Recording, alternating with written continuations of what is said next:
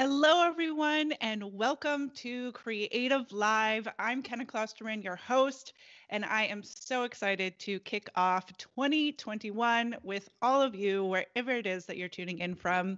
From all of us here at Creative Live, we are thrilled to head into a brand new year and hope that you all are doing well and excited to keep creating in 2021 because that is what keeps us all sane. Let me know where it is before we get started that you are tuning in from. We love to do all of those shout outs. So whether you are tuning in on Facebook, Twitter, YouTube, or right here on the Creative Live page, creativelive.com/TV, type in there where you're tuning in from. Let me know how you're doing. Let me know what you're excited about in 2021, and we will get those shout outs going. So today we have another episode, our first episode of the year, with our dear friend and educator, Ms. Julia Kelleher. And I couldn't be more excited to bring her on Creative Live for all of you, as well as this is our podcast, We Are Photographers, where we connect you with photographers, filmmakers, and creative industry greats all over the world. We talk about real life, the ups and the downs of being a creative, living in that creative life, so that you guys know that none of us are alone in our creative journey. So once again, I'm super excited to bring on Julia Kelleher. She is a portrait and fine art photographer. She is a Nikon ambassador, and she runs an incredibly profitable studio in her hometown of Bend, Oregon. She has been educating thousands, tens of thousands, hundreds of thousands of students all over the world, whether that is right here on Creative Live, through her own educational platform, whether it's in person on the Nikon stages all over the world, or wherever it is in person. So she's got a podcast, she's got Jewel TV, and she is just a beautiful human being. Please help me welcome on Julia Kelleher. Julia, thank you for being our first guest of 2021. Oh my God, you make me sound so good. You're, can I just have you in my mirror every day when the inner critic is like pounding on you? Thank you for that warm welcome, Kenna. That was very cool. I appreciate it. And I'm excited to be here. Well, great. And yes, I'm happy to be on that shoulder where you've got George, is that his name? George, on, yes, on remember your other George? shoulder. I was thinking this morning, what was her inner critic's name? George. We'll get there. We're gonna get there. We'll get there. Anyway, Howard, I'm going to kick it off before we start our conversation. Again, going back to seeing where people are tuning in from. We love those shout outs. We've got Happy New Year from Janice. We have Tara in Kent, the UK. We have Latvia. We have Los Angeles, London, Wow. Malta.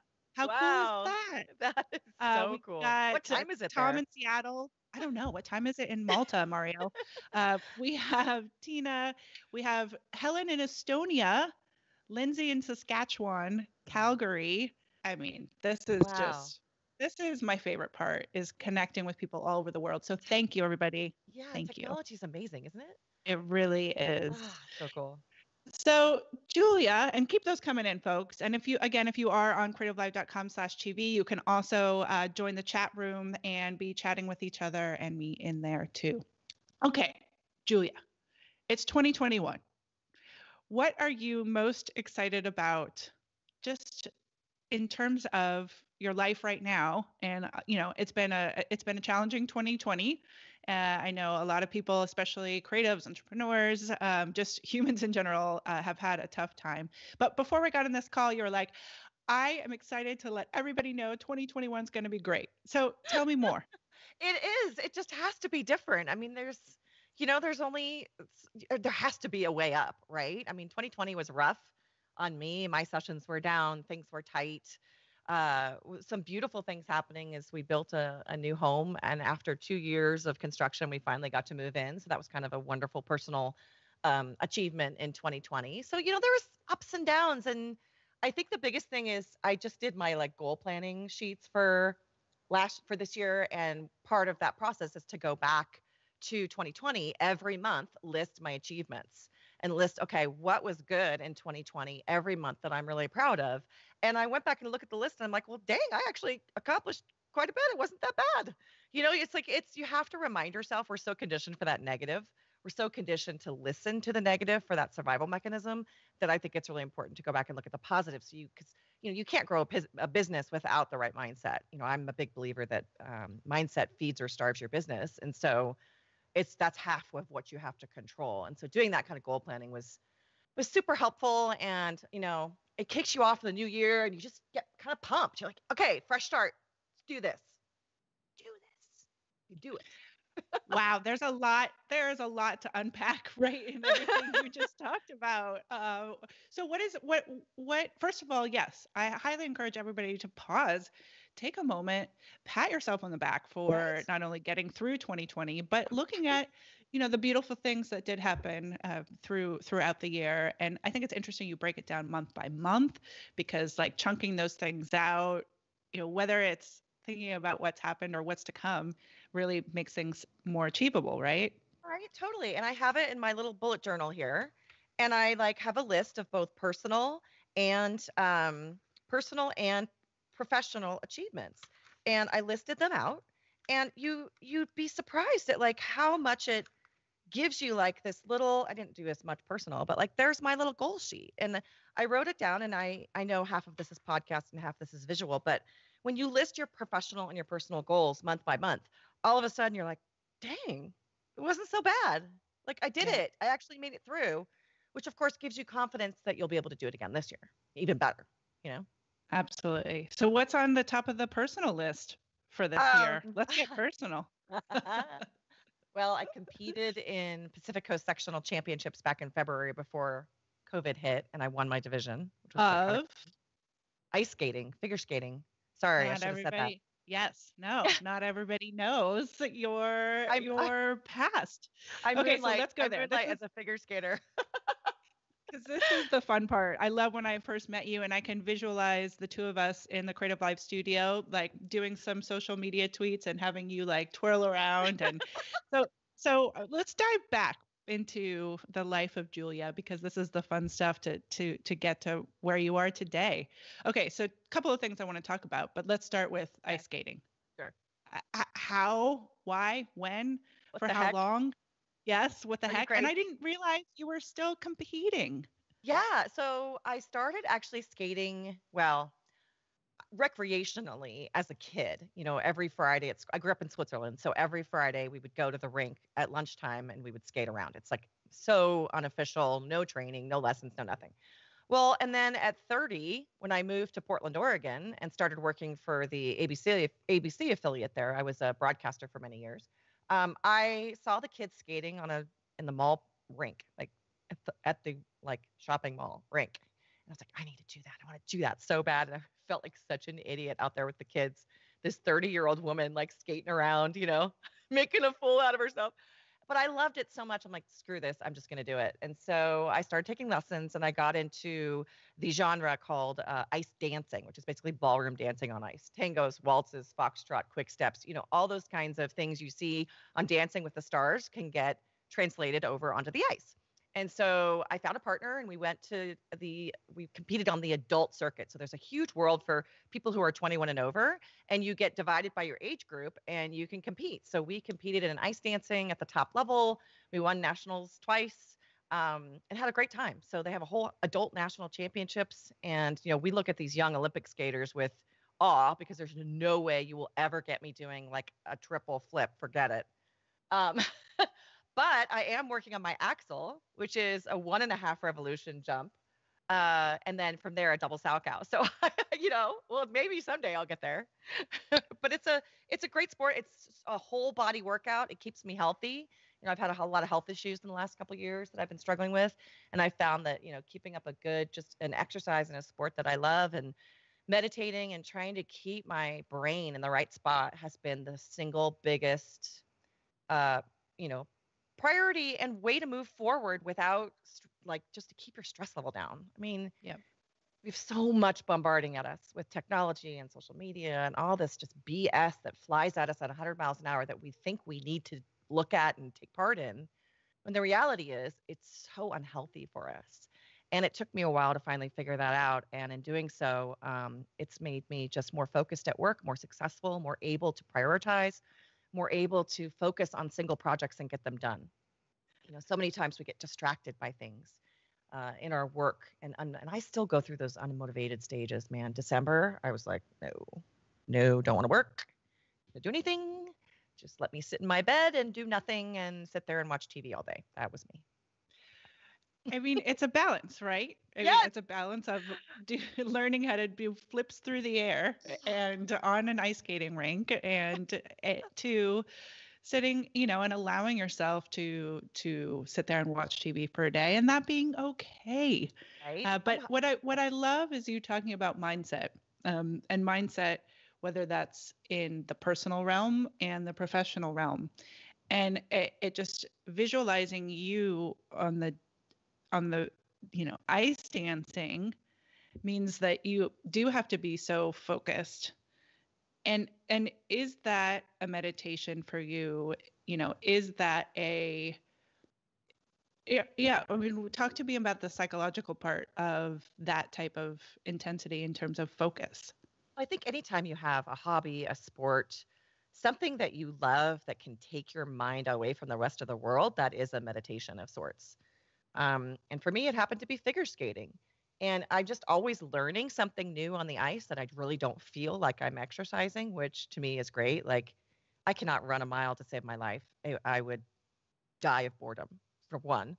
Number two, I would probably die of exhaustion as well. But you put me on a rink and I can skate around no problem. And it's just, I really think that getting some kind of passion outside of your business is so critical to keeping that balance, and it's critical to keeping your mindset in the right place. And sometimes I have to literally force myself in the middle of the day and go, Julia, go to the rink, go skate. I have to, and I feel so guilty. I'm like, oh, my students need me, my clients need me. I can't. And then I'm like, nope, you will not be anything for them if you don't take care of yourself first. And that's, I mean, that is really what it comes down to.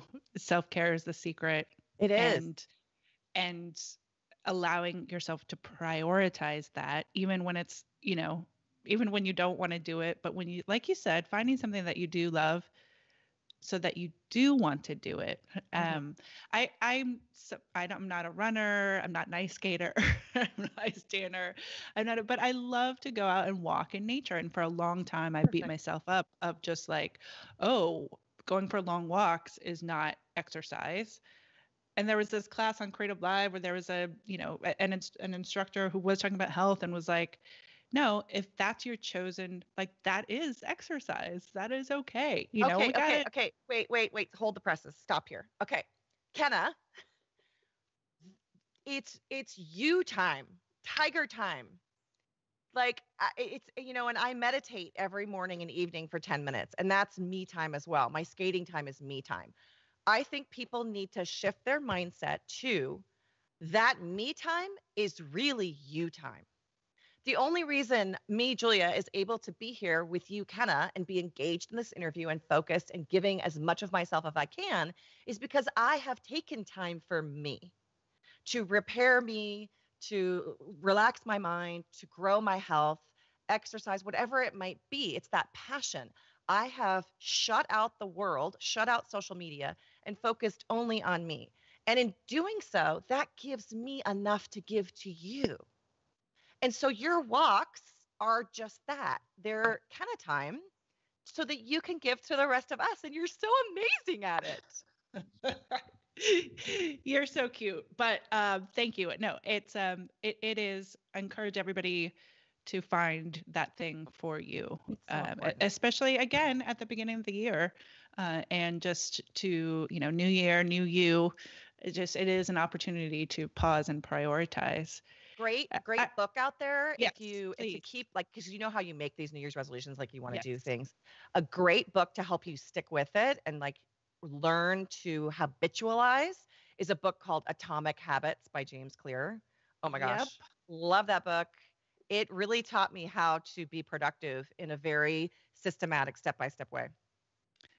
Absolutely, highly recommend. 100%. Thank you for giving that shout out. Atomic Habits, everyone, if you missed that. Let's talk about, you mentioned earlier the critic, the inner critic. So I want to go again back in time. Part of this podcast is getting to know the human behind the artist and entrepreneur. Um, you talk about this in your different creative life classes and on your podcast and all of that. But t- talk to us. Let's get real. Talk to us about what George means to you and who he is and how you've had to overcome maybe an example of overcoming that inner critic and sort of extremes from like where you were to where you got to. Oh my gosh. How long do you have? All right. Well, first of all, I really truly believe that everyone has that inner critic, and I've named mine. I named him George because by doing that, it helped me kind of compartmentalize him and realize that the voice that he talks to me in my head with isn't me. It's it's a survival mechanism. We have 400 million years of evolution that has, in our brain, that back part of our brain wants us to survive more than anything, more than be Yep. successful in business, more than go for a run or a figure skate or whatever. And so that conditioning is so strong that we as human beings are trained to go to the negative. We are constantly nipping at ourselves because it's your brain wants you to survive. It's trying to protect you. And so I have had to come to terms with the fact that George is just trying to protect me. Yep. But I also realize that if I can actually hear George in my head, like if I can hear that inner critic, that means there's two of me. There's me, my soul's voice, my creativity, my love, my positivity, my light. And then there's George, the other side of me, who is not really me because I can watch him, I can listen to him, I can hear him, which means he's really not part of me. And so, to help me kind of get through what George says to me, I mean, he is brutal, brutal. You shouldn't be unmotivated. Everyone's counting on you. What are you doing sitting here on the couch? You're focusing more on your home than your students right now. Get your butt out of bed and go to work. You're not making enough money. You're not good enough. You suck. No one's hiring you right now because your work is getting stale. I mean, the comments that fire in my head are absolutely downright mean. I would never say that to a friend ever. I would never say that. I mean, even if I thought it, I wouldn't say it. You would encourage someone to like, okay, well, let's grow, let's do this. Um, I'm known for my students for being pretty blunt and straightforward, but at the same time, I'm not going to be downright mean, a bully. George is a bully, and it's devastating at times. I mean, there's times when, I had such a good session, and the client was like, "Oh, we're gonna buy this 3-set series." It was going to be like a $5,000 order. And I was so excited. And then they get to the sales room and they're like, "Oh, we just want one." And I'm like, "Oh, God, you gotta be kidding. Like, really?"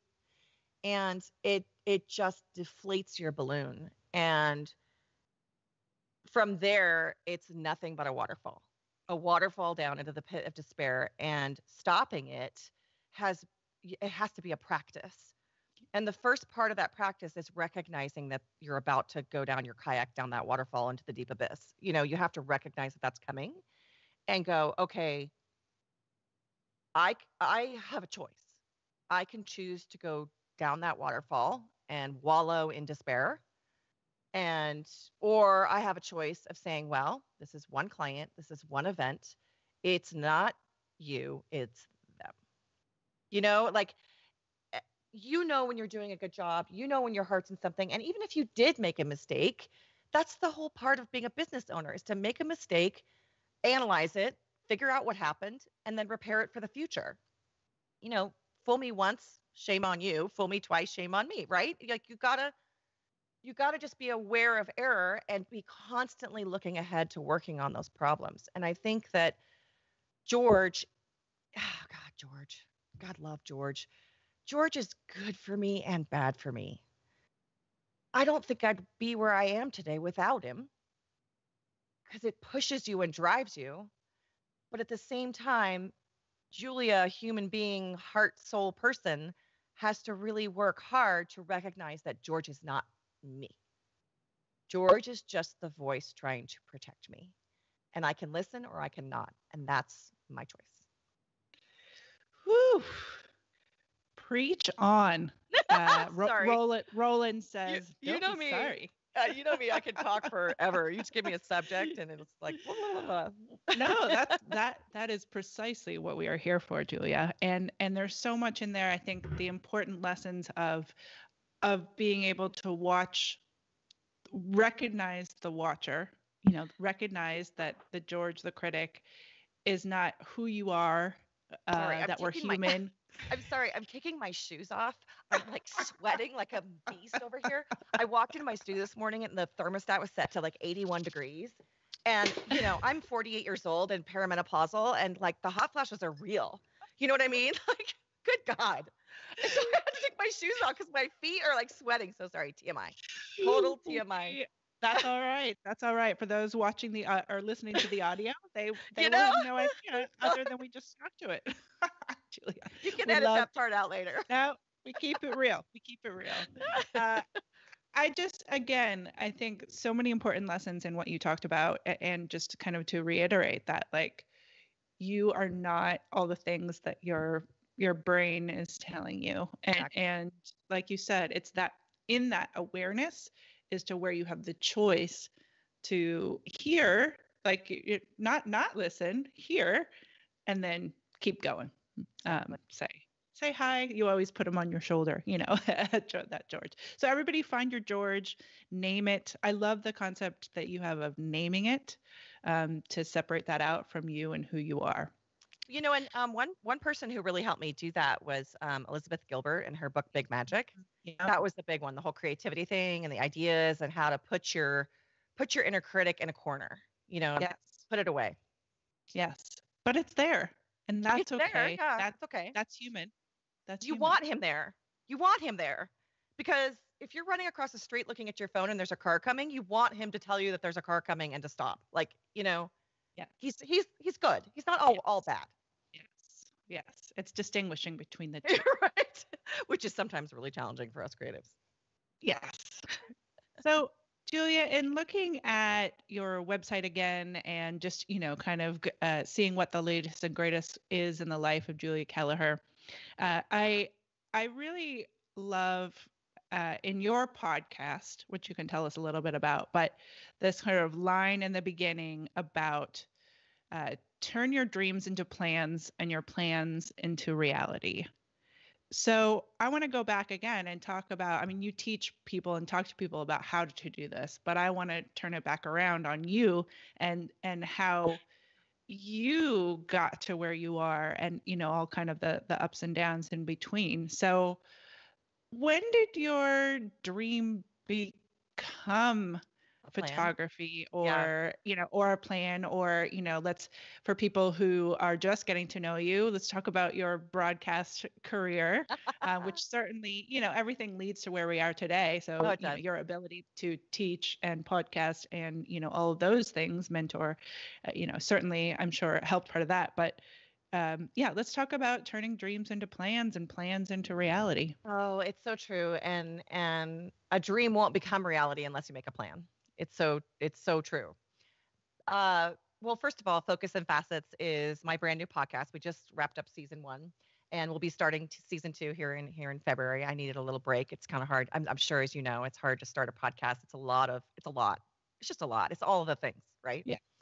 But yeah, I teach business, and I'm so passionate about helping, particularly women, but I mean, I have all kinds of students take their passion and turn it into a viable living. Especially moms. And, I'm a mom, I have a child, and it was hard to start a business with him at my feet. And it's, but yet not impossible. And I did a few things right. I did a few things wrong. And me from Creative Live, there's nothing more that I enjoy than helping other women see that it's possible. And so often, going back to George a little bit, we have these dreams, and then George goes, but no, you can't. And usually, sometimes George is another person in your life who is saying that. a spouse, a family member, friends, somebody who doubts you, and it makes you doubt yourself. And I had a lot of that. Um, but yeah, I started my career in journalism. I have a graduate degree from Syracuse University in broadcasting, and then moved all over the country over a decade for different TV news career jobs. I was a meteorologist and a morning anchor for the ABC affiliate in Portland. Was my latest gig, and I left that in 2008. And, it was a cutthroat industry. It was brutal. I had a lot of idealistic views about it, journalism, capital J, being the voice for the little guy, being the watchdog over government. And, I'm really glad I left because journalism has very much skewed away from that. And, it makes me sad, but it taught me, like you said, it all leads to the road you're supposed to be on.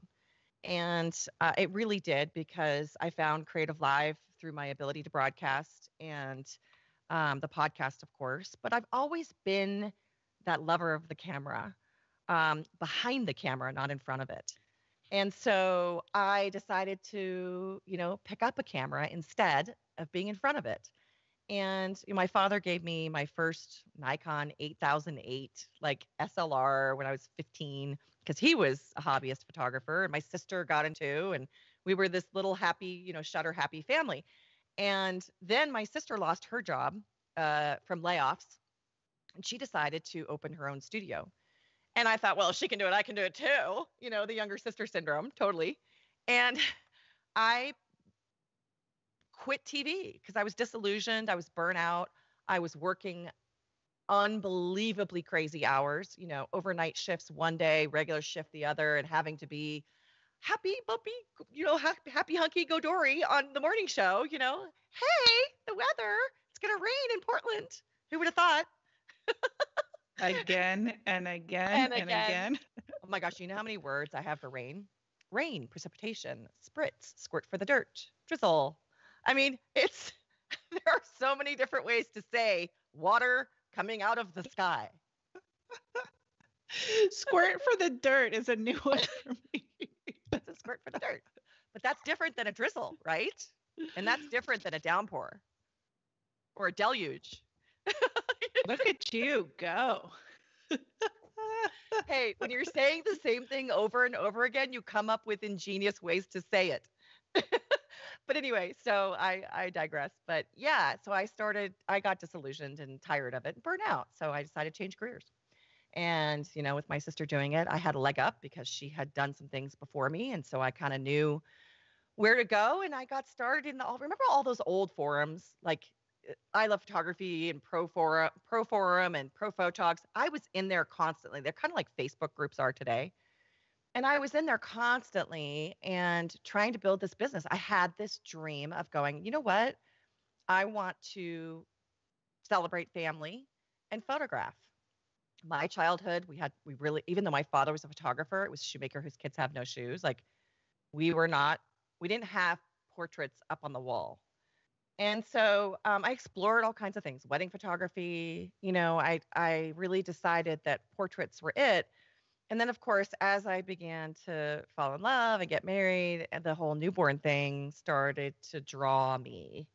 Um, and then, of course, when my son was born, that's when I fully went over to that newborn babies, kids, family area because I connected with it.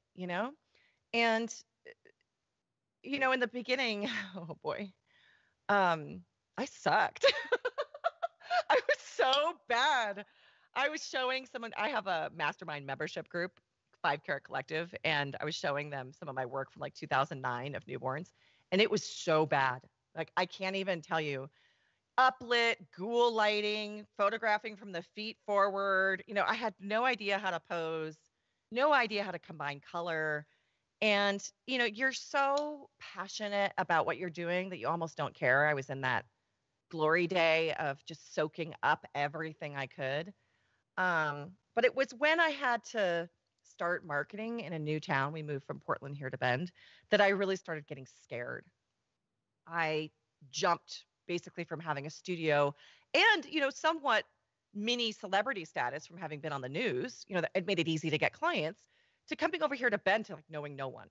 A small town, less than 100,000 people. I had no idea what the market was like. And I moved over here to follow my husband. And I got a studio like right away. It was the middle of the 2009 economic downfall. Like we're talking, this building that I'm in right now was like 20% occupied. They was slated to be torn down, but I got the space anyway. I sunk 15 grand, my entire savings account, to fix it up because I had to, because the landlord wasn't going to put any money into it. And I tried to open like right before Christmas. Dumb move. Yeah. Like February, I couldn't pay my rent. Like I had $200 in my bank account. I could not pay my rent.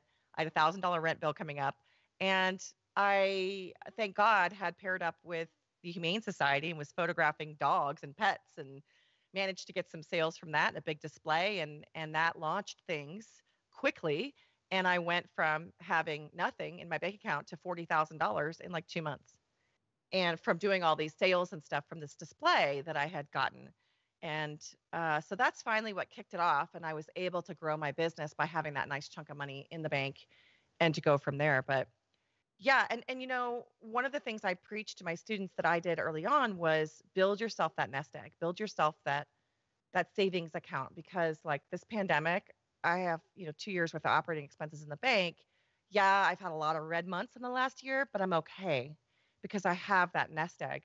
And so if, one of the ways to do that while you're still working on your corporate job or whatever, because I know so many of my students just want to leave that corporate job and do this full time, and it's completely doable and feasible. And there's a step-by-step method for doing it. And it means staying disciplined. It means living like you don't have a job and taking the current income that you have and putting it towards your nest egg. And these are painful things that you have to do, but your dream is worth it. And that's what I mean by making a plan to turn it into reality. You have to wake up to the fact that you might have to do some really hard things to get your business going the way you want it to go and to make your dream a reality. And it's so worth it. It's so worth it because the freedom and independence and joy that comes from being a creative entrepreneur is unmatched. I can take a vacation when I want. I can homeschool my kid. I don't have to worry about the team I'm working with because it's me. I don't have to worry about odd personalities. I don't have to worry about answering to a boss. There's so many benefits to it, but it means being motivated. It means being self-disciplined, and it means planning. So take your dream, make a plan, turn it into reality. Woo! I'm ready. I'm ready. I think that, I mean, first of all, thank you for sharing. A lot of us, of course, we compare ourselves to the people that we see that that we're following or what have you. Yeah. And so, Yeah. sure, it's easy to look at you now and say, that you just went straight there. Yeah. And of It's course, that iceberg analogy. Have you heard what I'm saying? Where the iceberg, you only see the tip, and at the bottom, there's all this work. Yeah. that's right. And so it's how do we motivate and encourage people to get from meeting them wherever they are to, where they want to be. Because I will, and I know you talk a lot about this, with your community and students, like that is the dream for some people, but doesn't have to be Yeah. for everybody. And so Yeah. it's also being real with what are your dreams. And I mean, what do you tell people who just want to do things part-time, in terms of like, do people have an inner critic with regard to, oh, I should want to do this full time, whatever the genre of photography it is? I have so much to say What's about that? this. Okay, okay, okay. First of all, you can run a business any way you want. That's the joy of it. It's your choice. Yep. And if you want to keep your corporate job and just do this part time, why the hell not? If you want to sell digital only, why the hell not? If you want to be IPS, in person sales, and sell product, why the hell not? I just preach to be profitable, to like stand up for your worth, stand up for your skill set, and stand up for the work and the training that you've invested in yourself, that it's worth something. And, I even believe that there's a path, because it's such a great career for like moms.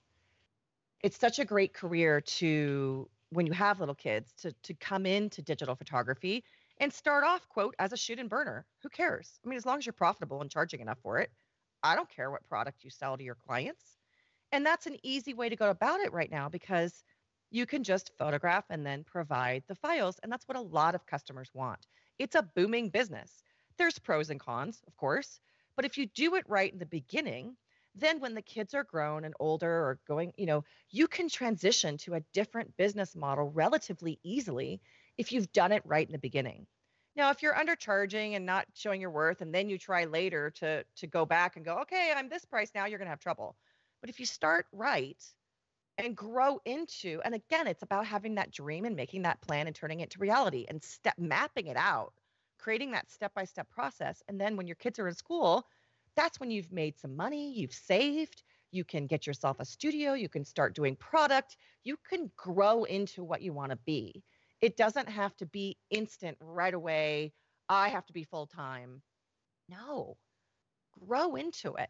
But again, have the foresight to step back, see the 40,000-foot picture, and make a plan that's step by step. And when you do that, you'll know you're on track. You'll know you're making the right decisions. You can, veer off if you need to, but ultimately, you know where you're going. And that is such a gift. And it's to feel focused and clear is one of the greatest powers you can give yourself as an entrepreneur. So get that clarity. It's so important. I also, I mean, I really appreciate the like you said, this knowing that it's step by step, knowing that there's room for growth, but also that knowing that the value and profitability part is so important, whatever level you're at. Uh, The a- most important. and, Yeah. and, and that's how you're going to save. That's how you're going to be able to reinvest in all of those things. What do you hear is the hardest aspect of that for people in the value section? Oh, it's just mindset. Yeah. It's money blocks, it's mindset. It's accepting money for your art. I mean, think about it. It's hard for even me. I mean, I have somebody sitting here at my table going through a sales session, and I had an $11,000 sale last year, and I'm sitting here going, "Oh my god, I gotta charge this card for this much money." You just like get this like lump in your throat, and like you want to vomit in your mouth a little bit, and it's everybody has their quote number, the number that makes them want to puke a little, and that number you have to get through the whole puke factor and recognize that you're gonna have that feeling. And the reason is because we as creatives put our heart and soul into our work. I mean, really, if I create an image for you, I am literally pouring all of my love and light and energy into that image. And when I ask you to pay for it, what am I asking you to do according to George? To pay for me. I'm asking you to pay for my heart, my light. Is it worth it? That is a huge self-esteem killer right there. And so if you have that puke factor number in your head and someone has to pay that for your worth, it becomes incredibly difficult to accept that amount of money. I mean, to me, it was 11,000. What's your number? And you have to get over that and learn to realize that people who are willing to spend money with you are willing to spend money for a reason. And it's not necessarily your heart and your light. It's the service you provide, it's the gain, the emotional gain they're going to get from the process, the printed product, the design, whatever it may be that you're producing for them. They are gaining benefit from that is worth that price to them. And then of course it's a matter of going out and finding those people who see that, and of course that comes down to branding and your uniqueness, your authenticity. I mean, we could talk about this forever. But the point is that puke number, as I like to call it, needs to grow. And it's up to you to make that, to put commas in that number. You know what I mean? Well, that was my thought was if your puke number, was 11,000, what was it when you started? Oh, good question. It was like 300. I remember when I first started, I was doing online sales because back then we were just getting into digital. So people were still consumers were still hung up on the, how much is an 8 by 10 phone call? That's what they would ask you. Now it's how much is your digitals? So I would sell prints online, which was like a huge mistake. But of course, we all make the mistakes we make when we are starting out. And I got a $300 sale and I was like, yahoo! And I didn't have to see them because it was all online. So it wasn't as hard. But then I switched to in-person sales and got ProSelect. And my first sale using ProSelect was $1,800. Oh my word. We had a party in our head on that one. That was like George reunion, no masks. That was bad. But I did it and I just swallowed that puke right back down into my stomach. It was kind of gross, but I did it. And the next sale was like 2,100. The next sale was like 17. I forget the exact numbers, but I was in that 4-figure mark like consistently after that. And you just kind of get used to it. The puke doesn't come up anymore. But then the number begins to get bigger and bigger. And then you realize you kind of want the puke in your mouth because it's amazing to make money. Right? Hey, keeping it real. It's no, but going back to keeping it real, yes, thank you, appreciate it, and lovely visuals. Sorry, TMI. No, not at all, not at all. But Tony Thomas is saying awesome, Almond Nasser, brilliant, love this, and it is just that again, step by step in whatever, if it's your puke factor, step by step.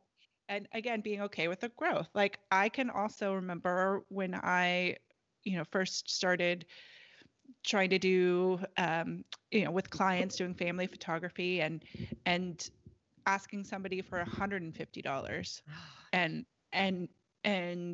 being like, oh, that's a lot to ask for. Now that seems ridiculous. Right? It's totally like how could I think that $150, for like giving them, it's all perspective, many images, yeah. all of that.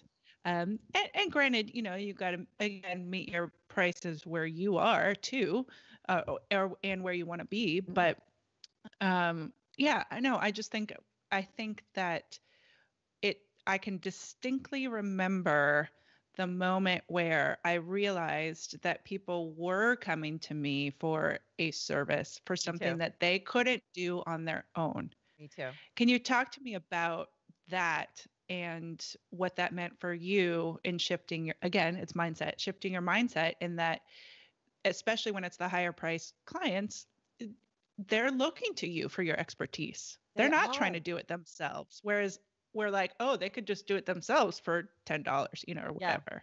Well, talk to me more about that. For me, it's I've really learned over the years that clients won't buy from you unless they trust you. Yep. And to spend, 4 or 5 figures with you, it requires an enormous amount of trust. And so I think that was a big light bulb moment for me when I realized my clients trusted me deeply, deeply to provide for them. And that was such an exhilarating feeling because then I started trusting myself that I could do this. And there is nothing like, that $11,000 sale, let me tell you, when they left, I screamed in my studio, yes, like doing the little happy dance. I think I danced for 10 minutes straight. Blair Taylor Swift, shake it off, baby. It felt so dang good. And then you start to realize, wow, I can do this. Like, I have value and like I can make a living doing this thing I love. And then you start to go, okay, how can I grow? How can I serve my people better, my clients, and in turn grow and become more unique and branded and a beautiful, put well together business. And then you start, of course, putting all those pieces in place and you start zooming out and seeing that big picture more and more and more and perfecting and refining all the little parts of your business. And you become really proud of your baby because you've birthed it. You've literally, taken your lower lip and pulled it over your head and gave birth to this business. And there is nothing more self confidence building, and your mindset does begin to shift almost naturally as you start to grow and bring in clients. But in the beginning, it's a lot of faith. It's a lot of trusting that you're doing the right thing. I always encourage people to find mentors, find people who've been through it, who are willing to share with you openly, freely and openly, both all their ups and all their downs. Because that's where you learn the most from. And, I made a ton of mistakes. And now, of course, I love helping women not make those same mistakes and to see it. And I think that's the hardest part, is to see what it could become. And then, of course, seeing the path to get there. Um, and How that's do what I you try to help them. separate how do you separate yourself from your mistakes? It's kind of going back to that separating Oh, George from you, but how do you separate, like, can you give us an example of one of your bigger mistakes and how you realize, like, oh, that was an experience that I made that mistake versus like that is who I am? oh, I can tell you one. Um, I can tell you lots. it's it's hard at first. It's really tough. And a lot of that started in broadcasting, where I would screw up and make mistakes or not get the story or get berated by my boss, or, the competition got it and I didn't, that kind of thing. Um, but then as I got into photography, it was more about mistakes I had made with clients, things I didn't do right. And there's a difference between a mistake that you know you're making and one that you just need to learn from. One big one was I made a bunch of holiday cards for a client. It was 8 boxes of holiday cards. And, that's a lot of money. Like, you don't make any money on holiday cards. They're like such a high cost of good. And uh, at the time, that was all she had bought because I didn't know how to run my business properly. And I let her just buy cards, which is a huge, huge mistake, number one. But number two, I let her proof them or approve them on her computer. And she had seen the card here in my studio because I was doing IPS at the time. But then I gave her the final proof via email. And of course, her monitor was not color calibrated. And so when she got the card, she compared it, held it up to the monitor at her house. And the color was way different. Oh, and she was so upset. She was an older lady, and she was so mad at me. She was like, I can't send these out. This is a disgrace. I mean, she literally called me every name in the book. And I didn't replace the cards, and I should have.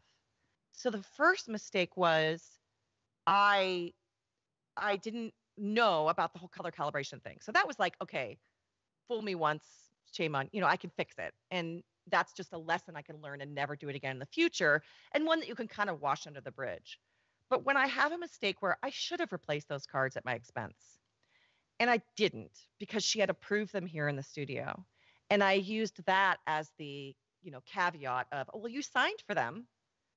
And I was kind of a hard ass, and I was like, sticking to my policies more than I should have. And I regret that now. Other things, same thing. I had another client. Oh my gosh. Yeah, I'm not going to say her name. It's not right. But anyway, challenging children, tough shoot, unhappy from the start, just berated me, called me horrible. I had no talent and, blah, blah, blah, blah. And it's like, I ended up refunding her entire amount, and she got everything for free: cards, canvas, files, everything. And, looking back, we had kind of a yelling match on the phone. Oh yeah, don't do that. It's not a good idea. Uh, and you feel guilty about those things later. So it's the things where recognizing your mistakes, as far as whether or not they affect your self-esteem, really goes down to, can I learn from this, and am I learning from it?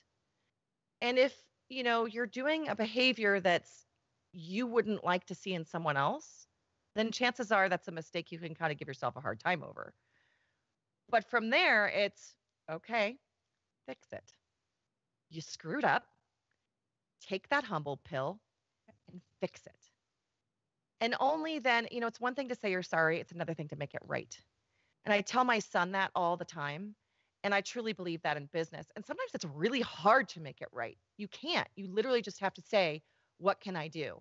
And there are times when people will take advantage of you and they'll want you to, give them everything in a refund or whatever. Just swallow it and do it. because you'll feel like you took the high road um, after that, and you'll grow your confidence in doing such. Am I answering this question? I feel like I'm Yes. wondering. No, absolutely. Absolutely. And just again, coming back to, I know you talk a lot about customer service, with regard to being a core tenet of one's business, whatever business you're in. Yeah. And so those are hard lessons to learn, because it's, again, you equate making a mistake with, there's something wrong with me, or and versus that, like, and I'm always going to make that mistake, or whatever it is, versus learning from it, and acknowledging that there was a reason perhaps that you needed to learn that lesson. Well, and the other Uh, thing too is that failure sometimes puts you on a better path. yes. When you make a mistake and you screw up, you fail at something, chances are that was the universe saying to you, change your path, go in a different direction. It could be tiny little shift and it could be huge, career change, whatever. The point is you have to look at failure as just simply pushing you on a different path, not telling you you're awful. And I think that that's where I've learned to recognize failures. And it sucks. I mean, failure sucks. But if you can kind of look at it and take joy in it a little bit, I know that seems really crazy, but when you've screwed up, just kind of appreciate it for the fact that it's trying to tell you something. And when you do that and you try to find that silver lining, you try to find the path it set you on, again, it makes it not so self-defeating. And that, I mean, I think that's so important, and something that I hear from so many people who, who have gotten to the stage that you have in their business or life or what have you, uh, is is turning that failure, mistakes, into opportunity. Yeah. And coming back around, it's often just a mindset, and then acting upon, like you said, you're acting upon your plans, your dreams, all of it. Everyone who has run a successful business has failed multiple times. Everyone. You can't do this without failing. All right. Like, it's impossible. Because then you're not actually doing anything. Yeah, exactly. Right? I want to talk a little bit about, I know, again, in your, working with people to establish their business and establish what they stand for, what their values are, and, letting people know that in the way that they do. One of the things that you write on your website is, "It is my heartbeat to encourage you in your role as a creative visionary." And again, you've clearly, I mean, you serve clients, and you serve, who are your families, and then you serve your students. Mm-hmm. So talk to me about what it means for people to see themselves as a creative visionary. Well, I think both parents, families, and entrepreneurs are creative visionaries. And I think that's people ask me that, what does that mean for a client, for a family? Well, my families who come to me, they want something tangible. They want tangible art. They visualize or have a vision for celebrating their family. And I'm sorry, but their family is their creation. And they started their family with that vision of creating something beautiful, of love, of connection, of growing together and raising children. That's all being a creative visionary. And so it is my heartbeat to help families um, I don't want to say capture those moments because it's cheesy. That's not what I mean. I want to help families go back to those feelings of creation, that feeling of when my child was, 4 and saying, you know, cup holder instead of cup holder. I that to me is going back to those emotions is what my purpose is for my clients. Now, for my students, it's a little bit more self-explanatory because we are creative visionaries. We have a dream and a vision to create with our cameras, with light, and we can serve beautifully families, seniors, commercial brands to help them visualize their own selves, whether that be a brand voice, whether that be a family's voice, whether that be, a high school senior's journey into adulthood. They have a voice and they're on a path. And it's our job as creative visionaries to help them see their own vision and to help them, you know, get through life with that timestamp, if that makes sense. The timestamp on who they are, what they do, and what their path is in their journey in this thing called life. It's beautiful. And it's interesting because me being a photographer and a creative, I read, It's My Heartbeat to encourage you in your role as the creative visionary, as for the photographers, but spinning that around to encouraging people to understand that anybody can be or is a We creative all are. visionary We because all are. we're creating a vision for our lives. We are. And everybody grows up wanting to do or be something in their lives. And that may shift and change. Everybody's purpose on this planet is to learn and grow and give of ourselves to the earth, to the people, to humanity, to wildlife, whatever it may be. That is your life's creative vision. And, as photographers, we have a big, strong role to play there because we get to put that visualization into concrete, tangible reality. Does that make sense? And that gift is something that we, shouldn't take lightly. And it's what inspires me daily. And the fact that I can not only do it with my clients, but also help others do that for others, that is my contribution to the planet, you know? And if I can leave that legacy, God, I've, even in just a tiny way with a few people, I can go to the gates of pearly heaven and say, hey, I did something. And that feels really good. It feels really good. And let me tell you, when you have a health crisis or something weird in your life, a divorce, whatever it may be, I used to be all about the money and the status and now it's like, God, it's so different. It's that desire to just giving is so much easier than getting. Giving is so much more fun than getting. And giving myself as much as I can, and having that trust that people are ultimately good is so liberating. Um, and I'm wandering off on a tangent again, but anyway, I just encourage everyone to get, obviously you need to be paid your worth and what you do, but remember that ultimately your purpose is to live your life lovely, but also provide something to the planet, I guess is what I'm saying. Provide something to humanity. And we as photographers have a great chance, a great opportunity to do that. Julia, not a tangent, beautiful way to wrap up this conversation in a bow for people. Thank you. Just what a great way to kick off the year. So appreciative to have you on our podcast. We are photographers on Creative Live, of course. How many years? How many years has it been since your first Creative Live? Oh my gosh, I think it was Oh, 2012 was my first photo week. oh my gosh, And then I eight did years. the pricing and sales class in 2013, the beginning of 2013. And what do I have? 13 classes, 14 classes on Creative? Something like Something like that. that. It's a lot. It, we've Things had a have lot of changed so good much now times. though. I mean, I've done Yeah. the education has changed so much and IPS and sales and marketing, like there's so many different methods now. Um, and those classes, they're great, but they're starting point, but there's so much more out there, Keep learning. Absolutely. Keep Keep learning. learning always. Hashtag always learning. Speaking of, Julia, where can people be sure to find you, follow you? There's so many different ways to continue to be inspired by you and learn. Thank you. Let people know all the places. Oh, I would love that. Well, first of all, Focus and Facets podcast is one place. You can go to 5ccollective.com. That is our business mastermind membership, which we've actually opened for like 48 hours right now for this in honor of this podcast. And then you can find me on Instagram, Julia Kelleher. Facebook, of course. I have a free Facebook group called Photography Business by Design, designing a business that's beautiful and lovely.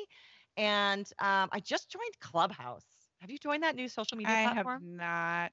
I haven't. I Tell me how it's going for you. It's actually I went in there today for the first time and I'm kind of crushing on it. It's I can send you my invite, Kenna, if you want Okay, it. please do.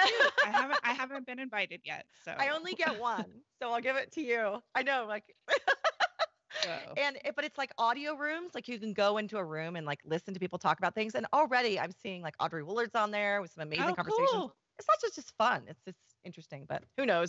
You know how these things go. Who knows if they'll actually launch off? But yeah, so you can find me on Facebook. You can find me on Instagram. Not super active on Twitter. I do have an account there, but yeah, that's probably the best place to find me. And of course, 5ccollective.com and the Focus and Facets podcast, which you can find on Apple, Stitcher, and Spotify. There you go. Thanks for letting me cross promote. I appreciate it. Sounds like you've said that before. Apple, Stitcher, and Spotify. Spotify. Well, people always want me to say my tagline from broadcasting, or I'll go, Julia Radlick, live in Bend, K2 News. That was my maiden name. Perfect. I love it. Julia, thank you so much. Again, everybody can find those links in the show notes as well. It's such a pleasure to have you. I want to give a few more shout outs before we sign off because there have been a ton of comments coming in. I want to hear them. We have Lucia Griffin. So glad I caught this live. Great to see you both. Love your work, Julia, and your teaching. Yasmin saying, I stumbled on this talk and I'm so grateful. What a beautiful, honest soul, Julia. Such an affirming conversation. Thank you so much. We've got Lynn in Esparto, California, going on and on and on. Again, oh, special shout out to Joan Williams, who says, wow, two of my favorite people. Kenna and Julia, and Joan holds a special place in my heart. She came to Africa with me on one of my tours. Oh my gosh, well, she's been at my Creative Live classes. Love you, Joan. Yeah. Hope you're doing good, honey. Once again, everybody, this has been another episode of We Are Photographers. The original stream is a live stream here on creativelive.com/TV. You can check out everything that is coming up, whether that's the We Are Photographers podcast or the Chase Jarvis live show and many other things here on Creative Live. We love seeing you, connecting with you. You can always send me a message if you want to suggest somebody else to be here on the podcast. And once again, you can subscribe, rate, and review, whether that's on Apple, Stitcher, or Spotify. Love it. Truly, I know it is for Julia and it is for myself and all of us here on Creative Live. It is an honor to serve you all, and it is an honor to have you as part of our community. And we look forward to a beautiful year ahead with all of you. So happy 2021, everybody. And thank you again to Julia Kelleher. Thank you so much. It was a pleasure.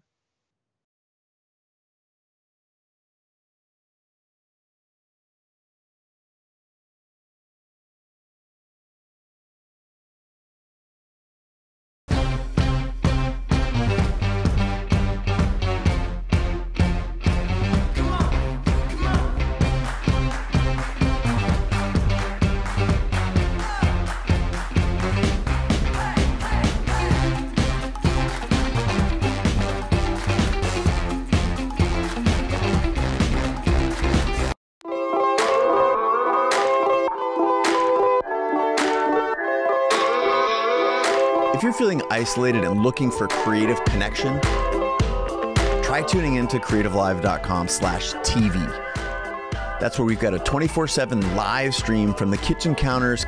I can do that backlit shot that I really like to do. From the studios and living rooms of many of the world's top creators, where we're doing musical performances, Q&As, cooking shows, virtual book tour events, drawing, spoken word poetry, and more. Life passed me by waiting for an invitation when the world is greater than my nation or my occupation. Be someone you've never been. You feel all that adrenaline, it's medicine. It actually helps me feel like my days are more purposeful. I hope that out of this deep pain will come some collective growth. Dive into Creative Live TV today.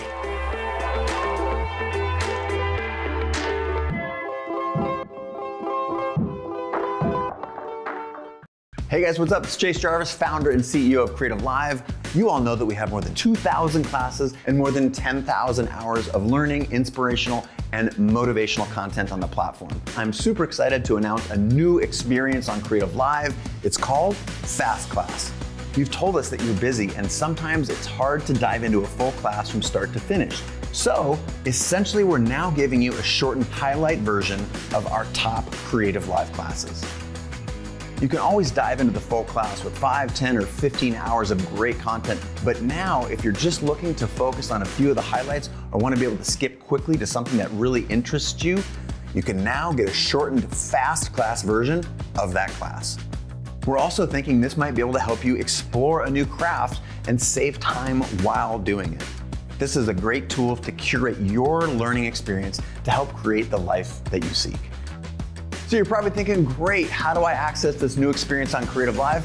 That's easy. All you have to do is be a subscriber to the Creator Pass, and then all this is yours.